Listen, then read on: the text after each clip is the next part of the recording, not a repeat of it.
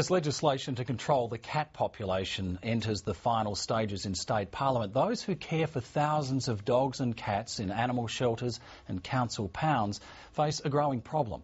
There simply aren't enough homes for every abandoned animal, and often euthanasia is the regrettable but necessary option. Now, an increasing number of people are calling for that mindset to change. Claire Nichols has the story.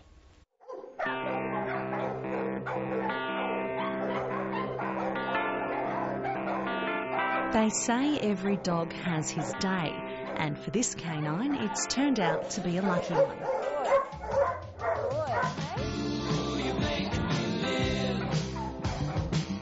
Argyle was found wandering the streets of Wanneroo a week ago. Now he's taking a ride to his new foster home. Nicole Taylor collects abandoned dogs from the pound almost every week. A member of the group Saving Animals from Euthanasia, she's part of a growing number of people embracing the no-kill movement, a belief that no healthy animal needs to be put down. One of the things we need to do is stop hiding behind this idea of animal overpopulation. It's not overpopulation if the pound is not advertising their animals. It's not overpopulation if a pound is not promoting their animals online or in the local paper. There you go, my boy. While Argyle can look forward to a new home, many other dogs don't face such a happy ending.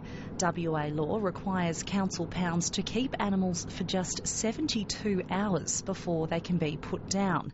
That's a fact that worries Shel Williamson, an advocate of the no-kill movement and director of PetRescue, an organisation representing hundreds of animal welfare groups. People can see that there's some pounds that are having an awful lot of success and saving upwards of 90% of all the animals they take in, and then other pounds, maybe their own local pound, are killing most of the pets that aren't claimed. At the city of Gosnells, rangers including Sarah Wilkins bring in hundreds of dogs each year. Sometimes you do get surprised. Some of those well looked after pets don't get claimed. We don't know exactly why, but they are left with us, and they appear to be the sort of dog that you'd think a family would want back, but they're not claimed. Of the 865 dogs that were impounded at Gosnells last year, 142 were put down, usually because of illness or aggression. We do want to get as many to new homes as we can, but sometimes they have behavioural problems, and it's just an issue of safety at the end of the day, if they're safe to put back into the community or not. The city of Gosnells is one of several councils that work with rescue groups, ensuring most healthy animals are given a new home. I've been here for 8 years and I've noticed every year it's getting better. They're able to take more and more dogs. But for every council that attempts to rehome abandoned dogs, there's another that doesn't. Councils are not required to reveal how many animals they put down each year. When 730 WA contacted the city of Armidale, for example, it was told the figures would not be released. Of even greater concern to welfare groups is the method of euthanasia some councils use. While most city pounds employ vets who give animals a lethal injection, many country pounds, including the shires of York and Toojay, shoot animals that aren't reclaimed. Rural pounds do have unique challenges. However, we need to ask ourselves as a community whether shooting companion animals is appropriate. At the RSPCA, pet owners wanting to surrender their animals are put on a wait list until space opens up. The RSPCA will not put down an animal just to make space for another animal. So when our kennels are full, we put people on a waiting list. The association will, however, put down animals that are sick or have behavioural problems. In 2010, the RSPCA euthanased 233 dogs and 149 cats. We've noticed in recent weeks at the RSPCA our euthanasias have gone up because people have been surrendering animals that have serious health problems and serious behavioural problems because they wouldn't take responsibility for their animal. I know it's a hard thing to say, but they haven't decided to take it to the vet instead of dealing with it themselves, but they've tried to shove it onto the RSPCA to deal with. At the state's main cat shelter, the euthanasia figures are far worse. They could be carrying FIV, which is sort of AIDS in cats, and it's irresponsible to put an FIV-positive cat out there.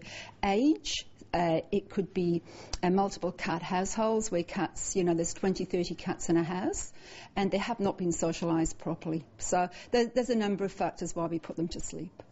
Of the more than 7,000 cats that arrived at Cat Haven last year, nearly 4,000 were put down. About half of those were kittens. Unfortunately, sometimes we have to put them to sleep for no other reason than there's just not enough room at the shelter. Hello. Oh, it's way too high. It's shocking. It's an indictment on our community that we have that many cats come in every year. We save about half of them. Some months we have great months, we only euthanize 30%, but it's still too many. We don't like doing what we do, but there's no one else out there to do it. The Cat Haven puts its high euthanasia rates down to a couple of factors. Firstly, this is the only open-door shelter in WA, meaning every animal, no matter how sick or feral, must be accepted.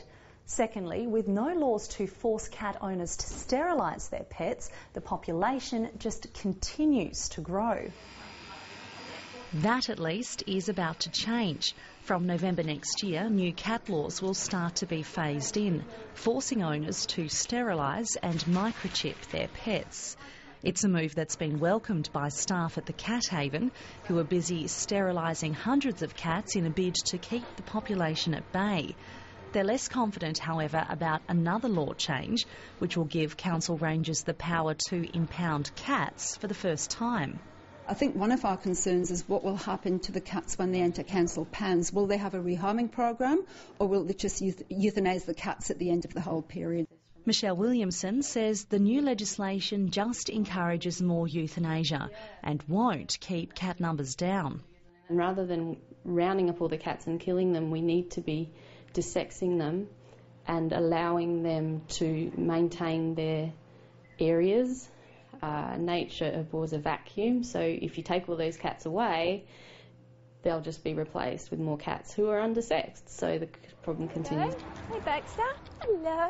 Despite the statistics, advocates of the no-kill movement believe it can become a reality with the help of people like Nicole Taylor. Come on, now we go. The numbers show that it's possible, and the community's enthusiasm for adoption show that it's possible.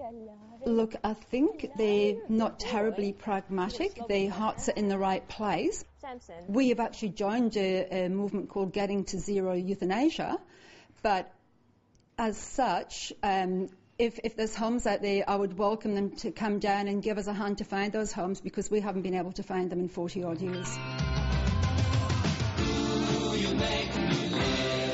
Rather than berating the public and saying you are all the problem, the no-kill movement says we can actually, as a community, fix this issue. We understand that people are passionate about their pets, so harnessing that passion brings about enormous change.